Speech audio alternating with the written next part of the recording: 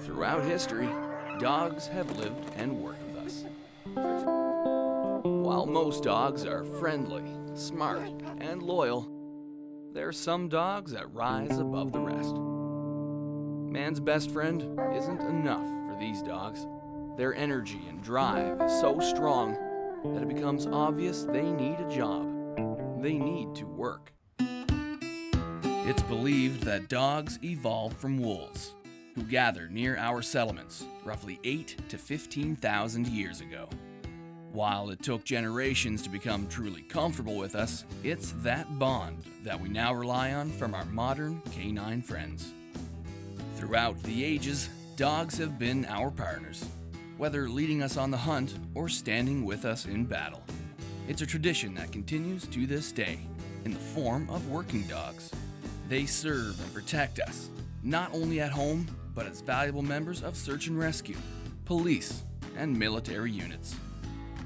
It's obvious that we depend on the natural skills of dogs.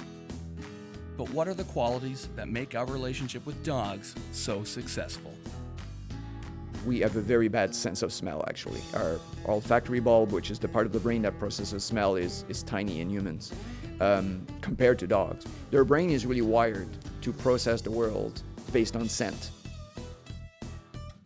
They really do get a sense for how the world is shaped around them based on these scents that are coming at them from different angles. The dog's sense of smell and their perception is so keen that they can pick up on almost imperceptible changes in your body chemistry.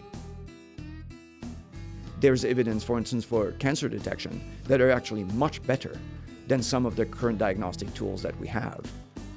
Look how many dogs are trained to help with seizures and mental health or therapy. It's because dogs have this way of just sensing and really knowing how to act appropriately, and they make people feel good.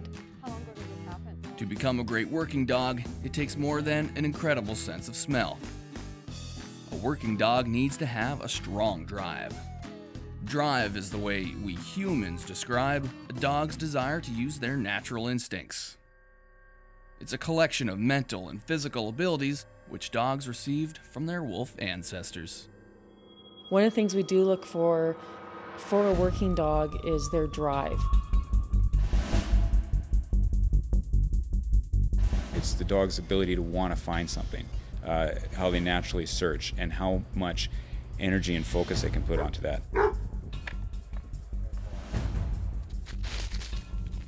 There's a very good test for seeing if the dogs have enough drive to do search, which is throwing their ball. If there is a toy that they like a ball or a tug toy, and you see that that dog will do anything for it, they'll jump over whatever, they'll search for it. It all comes down to their drive. For a dog, scent and drive are a way of life. Working with a handler, now that takes practice. When dog and handler learn to work together and harness those natural talents, they become a team. It's a relationship that balances a never-ending regimen of training with plenty of rewards. There's the toy there for sure, but a lot of them, lots of pats, lots of hugs, good dog, good dog. You know, it's very exciting, and that's really important because then in training, he's always going to get a reward, so we always keep that motivation up as high as it can be.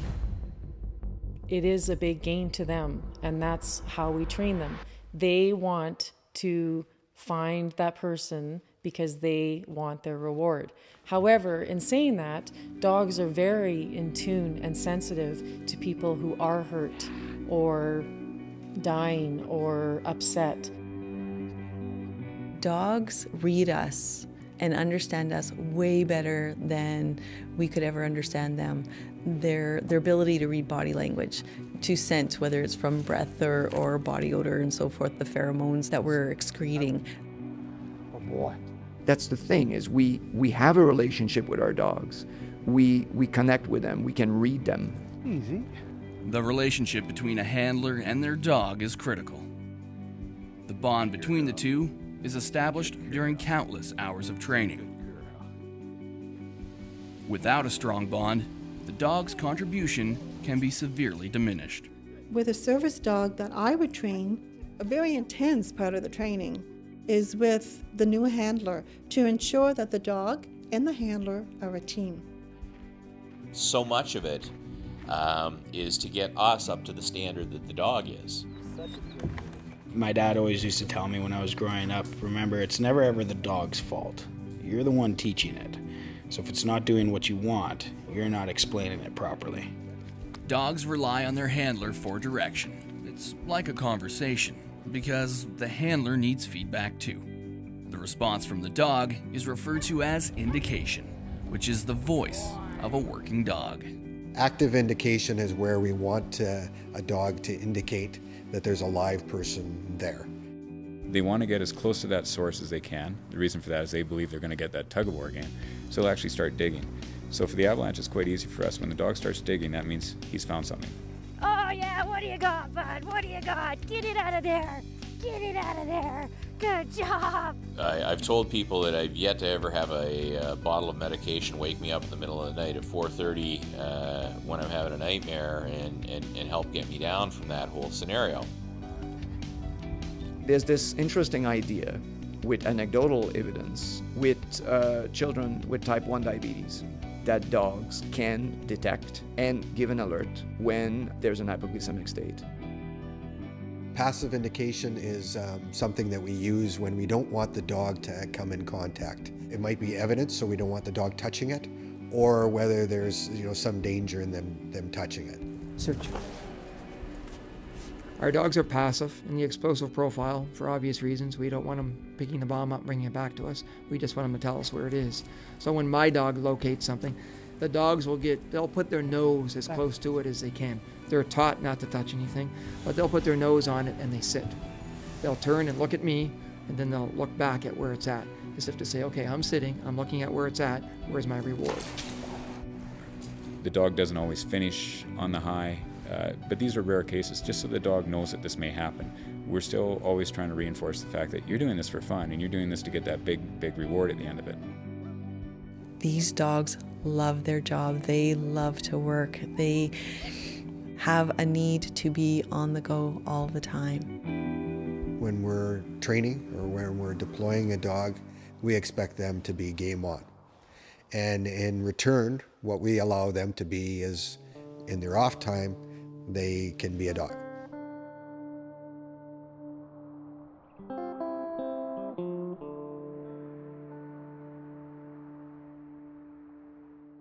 Having that bit of a definition helps to keep their expectations straight about tomorrow I'm going back to work. It's amazing how much they love it. I mean, I don't see them as a tool. I see them as literally a research assistant that has a set of skills that no human can actually match. Find a driven dog with an incredible sense of smell and a handler that is committed to understanding his furry partner, and you have a powerful team. Together, they can accomplish just about anything, and sometimes their work can be quite unusual. 100 years ago, some biologists were starting to get the point that they could use their hunting dog to actually follow the species they wanted to study. It's a known tool, a good tool, and it's also non-invasive, which is something we really like about it. Dr. Simon Gadbois uses his knowledge of dogs to complement a particular form of conservation research. Using high-energy dogs that are naturally born to work, these dogs are able to search large areas of habitat, seeking out endangered species without disturbing or harming the wildlife. While Simon and his students spend a lot of time at Dalhousie University, the real fun is in the wilderness.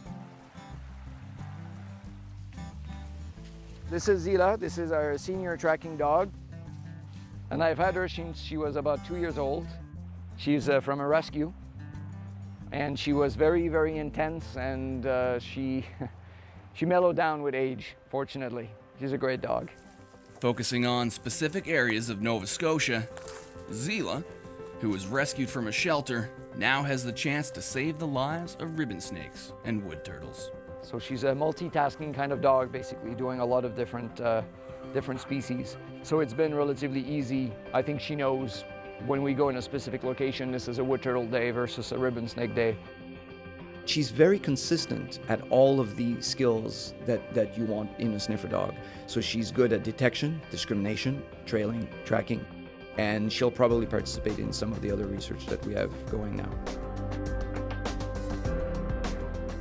The point is to try and understand basically the state of the population of ribbon snakes and wood turtles in the province. We basically need to survey and monitor that population, and that's where the dogs come in, helping us doing this in a more accurate way.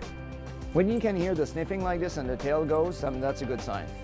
So when we train the dogs, well, we're looking for very, very specific skills. And for the conservation dogs, it's actually quite a demanding training process. And also we need to bring those dogs to the field, sometimes for, weeks at a time. Surprisingly, scent is not necessarily the most important thing, because there's a whole kind of package we're looking for. So they can't be aggressive, they can't be barky dogs, so these are basic things we're looking for. Then basic obedience, because you want to be able to control the dog. Again, a very strong play drive is something that we like, responsive to praise. And for the scent, it's just the basic skills. I mean, other people may look for other things. I mean, for instance, if you work with sniffer dogs, but for police forces, you may want a different set of skills. For instance, they may want, in that case, an aggressive dog. For us, that's a big no-no, especially if they have to work with wildlife. We don't select dogs that would injure or even touch the animals. Most of the time, they're not interested. When they find it, usually they're way too happy to turn towards you and wait for the ball to come out of your bag. It's not about playing with the snake or the turtle.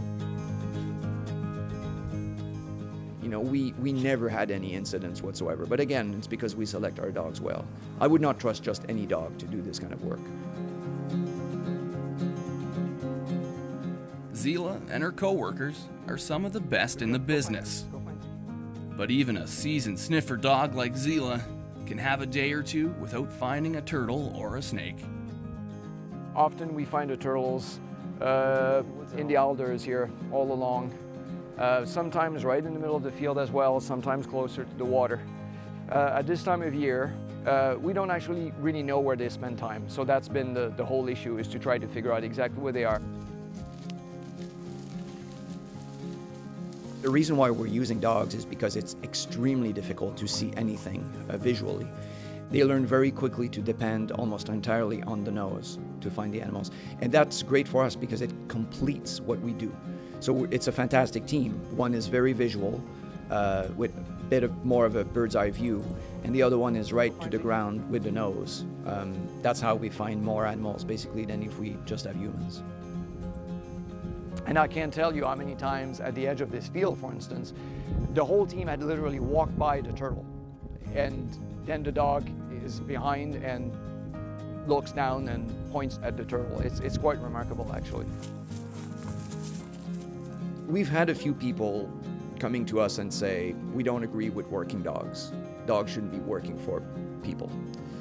Well, to that I respond, too late. We should have addressed this question 8,000 or 15,000 years ago when we started creating working dogs. We can't now, within a few generations, say, oh no, sorry, border collies, you should be couch potatoes.